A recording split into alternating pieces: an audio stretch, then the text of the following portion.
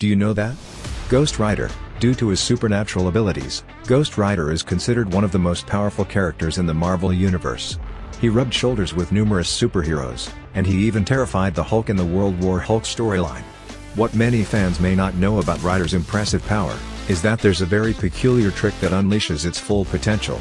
In 2011, a woman named Alejandra Jones became the new Ghost Rider. As it turns out, this is because a rider's performance level is entirely dependent on the imagination of those who lead them. Basically, the rider is a being with unlimited potential, it just takes a creative person to make the most of it. Well, we hope a truly imaginative villain never becomes a host for vengeful spirit.